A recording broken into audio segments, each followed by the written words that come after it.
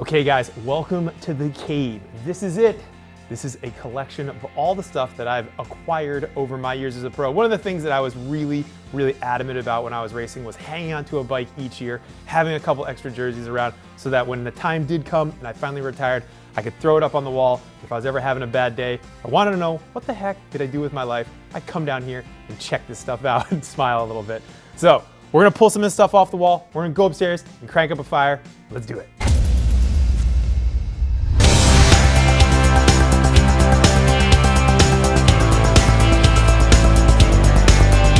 Cold outside, but it's warm in here. We got the fire going. I brought up some stuff from the man cave, so let's check it out.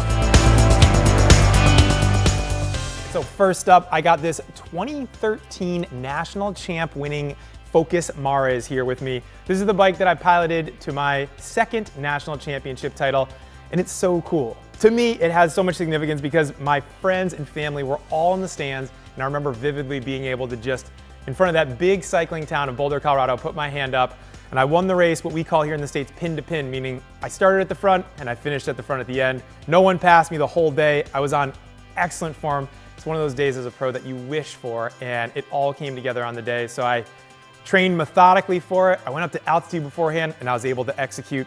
The bike literally hasn't been washed. This is the exact mud on it that was there on the day that I finished. My mechanic, Tom Hopper, boxed it up and sent it back to me the exact way that I finished on it. And for me, this is probably one of the coolest bikes in my collection. Some little cool things that were fun to go through with this was the here on the sidewalls, we have a stamp of the American flag that my mechanic, Tom, put on there to designate that they were my wheel sets.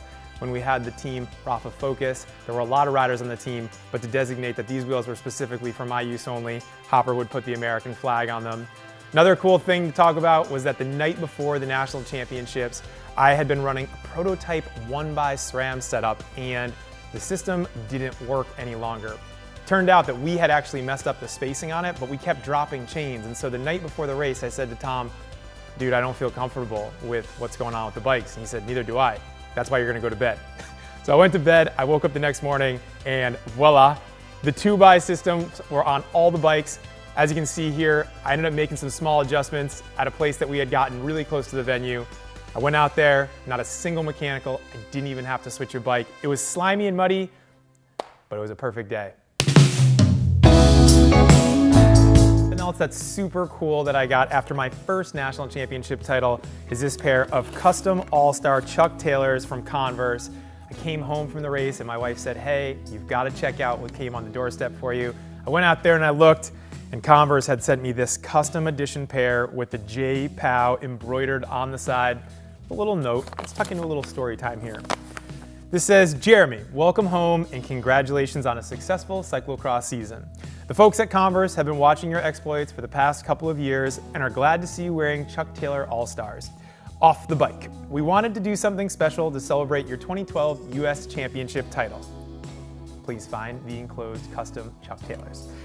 I have to say, I never wore them, but it meant so much to me to get that message, and what a cool pair of kicks.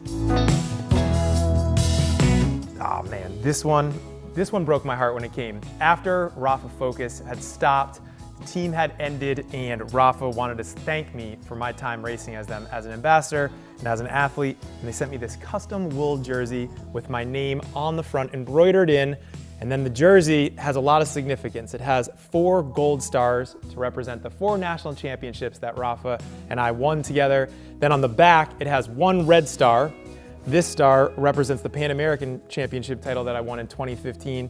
Down on the bottom, it says 3 of 2011, which is the month that I signed with Rafa. And then on the top, it says Cyclocross OG. Can't say that I'm gonna be wearing this anytime soon, but I'm definitely looking forward to getting it up on the wall. A lot of you will know me from racing cyclocross, but what you may not know is that I did race on the road for 10 years for a team called Jelly Belly.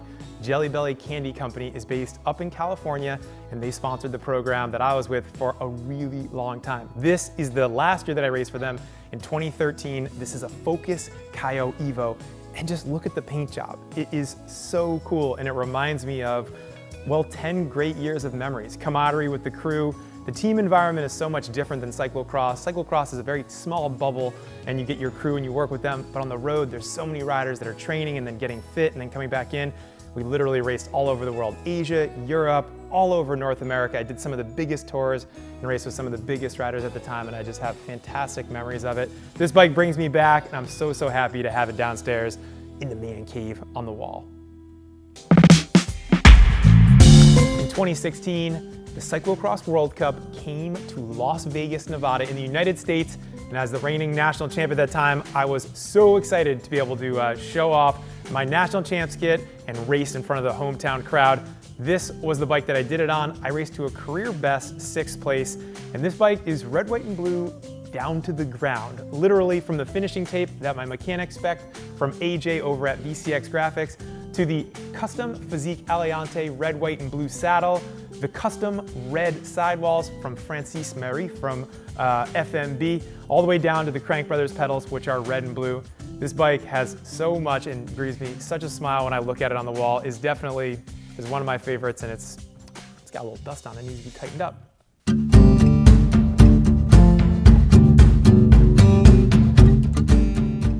Another really cool piece that we got was from the 2013 World Championships in Louisville, Kentucky. My sponsor at the time, Oakley, took us down to the Louisville Slugger factory and we made custom baseball bats. This one has my name, my signature actually in the bat. They were able to take it, put it onto a stamp, and then stamp it onto this bat just as if I was a professional baseball player. How cool is that? We got so much fun, memories from that trip, going out there, being in the batting cages, hitting the balls, but going over to Louisville Slugger and getting this custom bat with all the other Oakley athletes at the World Championships. This is just such a cool piece to have in the collection. I never would take anything for granted when I was racing as a pro, and I have to say that this meant so much to me. One of my fans broke these out at the World Championships. Down on the bottom here it says Cyclocross World Championships, Louisville, Kentucky, USA 2013. For the World Championships that came to the United States, a fan brought out over 100 of these and gave them to people around the course. They were waving these flags as we went by. This one sits up in the corner of my studio downstairs that I do all the live calls for the cyclocross races with, so if you ever see it, well, now you know where it came from.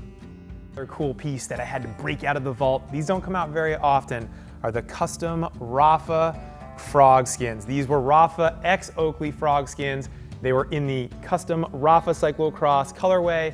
They've got a little Rafa insignia down here on the bottom.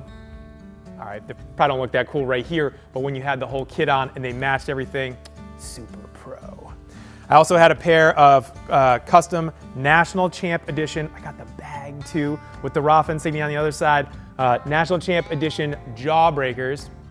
These were so, so fun to be able to wear and match the kit perfectly. I don't take these out very often either, but I have great memories from them. When you're a pro and you're going from one event to the next, you almost never get a chance to literally look back at anything that you've done. It felt like for my whole career, it was on fast forward through the entire thing. So when I finally retired last year, I stopped, I got the vault together downstairs, I put some bikes on the wall, some jerseys, some things just to remind myself of all the great memories and the things and the places I was able to travel, people I was able to meet, and all the cool stuff that I was able to do. So I hope you guys enjoyed this little tour of the vault. If you did, leave us a comment down below. Let us know what piece you liked the most. If there was something you saw that we didn't talk about, leave that in the comments too, or hit us up on social. Maybe we can talk about it there. Thank you guys all so much for watching. We'll see you soon.